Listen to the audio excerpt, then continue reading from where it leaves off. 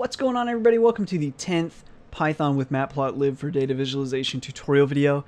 In this video, we're going to be talking about some real basic customizations of this graph, mainly rotating the labels and the axes, but also how we actually start building the actual subplot and the figure and all that. So let's go ahead and just hop right in. First of all, when you're building graphs, there's really two major ways that you can have multiple subplots, and we'll be talking about those later on. But for now, we'll just use one of them. Also, implied when you make a graph is this figure. I'm going to put fig equals plt.figure here. And that's just, again, that's just kind of like an implied thing. You don't have to have it there, but if you want to start modifying the figure, you have to reference the figure somehow. So that's how we do it. So plt.figure just automatically already existed, but this is how you can begin to modify it if you want. Now, fig equals that, and then what we're going to do is we're going to define ax1. A lot of people just say ax, and then if they add more, it's like ax2 and stuff. I prefer to have like ax1, ax2, ax3. Do whatever you want. It's not a big deal. So ax1 equals, and then we're going to say plt.subplot2grid. And this is just one of the ways where we can have many subplots. For now, we're just going to have one. But the first like little pair here, this first tuple, is the shape of the grid. Basically, it's a 1 by 1, okay? And then the second tuple is the starting point of this plot, 0, 0. And then there's a few others here. There's row span and column span. We don't need it. We're just doing a 1 by 1 here. It's not necessary. So we're not going to really add anything else there.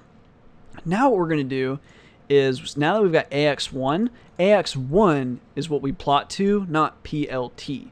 So this is our first axis. We're going to plot to that. So instead of PLT.plot, we do AX1.plot. So AX1 is a subplot. It's going to take up as much space as all the other plots that we've done. It's just a subplot. So when we have PLT.x label and Y label and all that, what's happening there is we can leave that there. Most likely that should be fine. Later on, we'll talk about how you can have, you know, like if you've got multiple plots, how do you put the labels there and all that. We'll get to that. But for now, mainly what we have to change is what we're plotting. So we've got that. Now, let's go ahead and run that and make sure everything works up to this point before we do one more modification. Okay, so everything's looking good. The labels are where they want to be, where we want them and all of that. What we want to do now is rotate the dates here. And if we rotate them slightly, we could fit a lot more dates, but also they'll pretty much never run over each other like they do like in this example. Okay, so we want to rotate them, and rotating them is not too bad. It just takes a little modification. But like I was telling you, everything in Matplotlib is customizable. It's really, really well thought out. So on AX1, we do this. We do the plot. Right underneath that, we're going to say for label in AX1.x axes.get underscore tick labels. So this gets all those little objects that constitute these tick labels, and then what we can do is we can modify them. So label dot, we can do label dot set underscore rotation, and then we set the degrees of the rotation. So we set them at 45 degrees. So that should be, it's like a perfect slant. So we're modifying each label as they're like objects in these get tick labels, and then we're using this set rotation method to set their tilt, basically.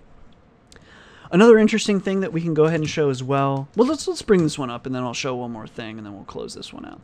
So now they're like kind of tilted like that. So that's pretty cool. So now we can zoom in.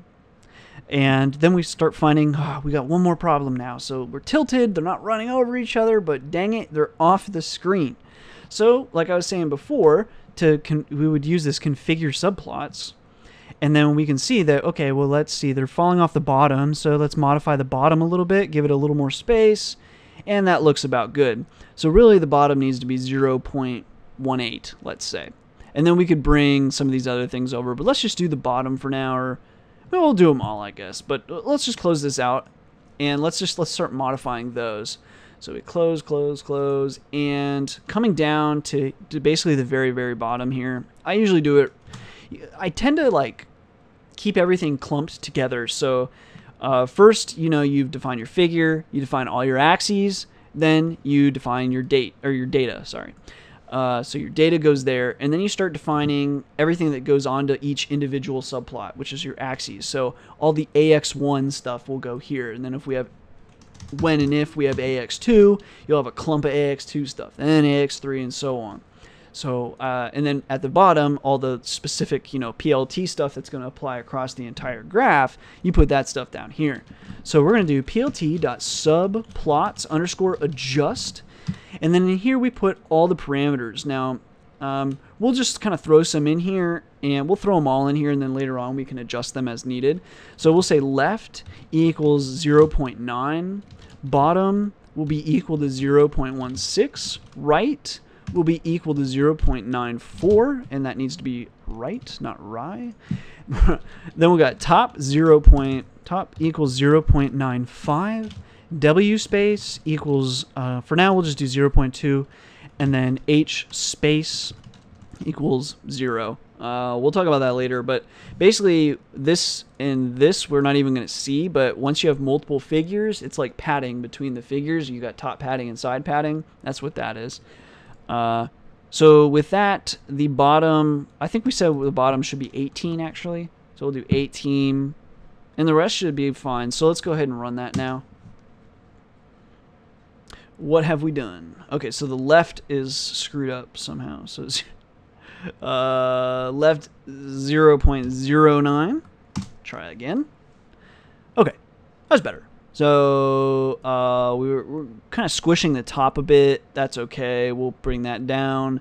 And then like if we zoom in here, even with like full date, although as we zoom in, we're still running out of space. So we can give the bottom maybe a little bit more. Let's do 20.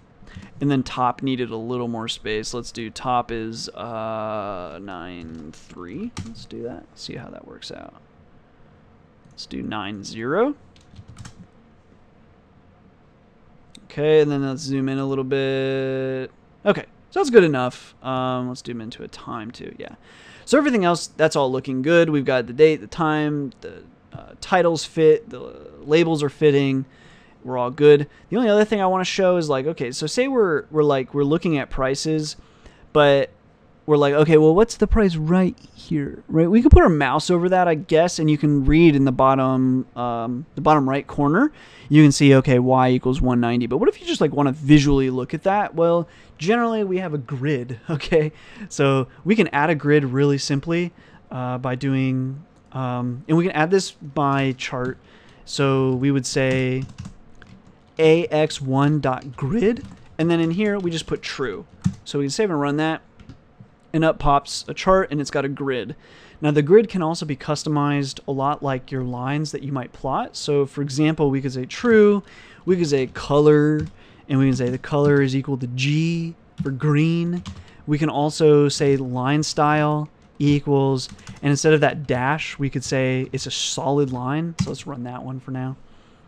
Okay, so now it's this green grid. And then we could take it a step further in absurdity, and we could say line width equals 5. Okay, so you can do all kinds of crazy stuff, okay, with the grid. Generally, just grid equals true is good enough, so I'm just going to close this off here and comment the rest of that out. But you can take note that you can do all these other things if you want. Along those same lines, I'm going to go ahead and take this and get rid of all this wasted space. I'll save this for now, and then probably will get rid of that line shortly. But anyways, so now we've customized the chart a little bit, obviously. We still have a long way to go in customization, but there's some basic starting points for customizing and pulling data offline and getting a relatively okay looking chart, but we have a lot of other things to cover, I promise. So anyways, if you have any questions, comments, concerns, whatever, up until this point, please feel free to leave them below. Otherwise, as always, thanks for watching. Thanks for all the support and subscriptions. And until next time.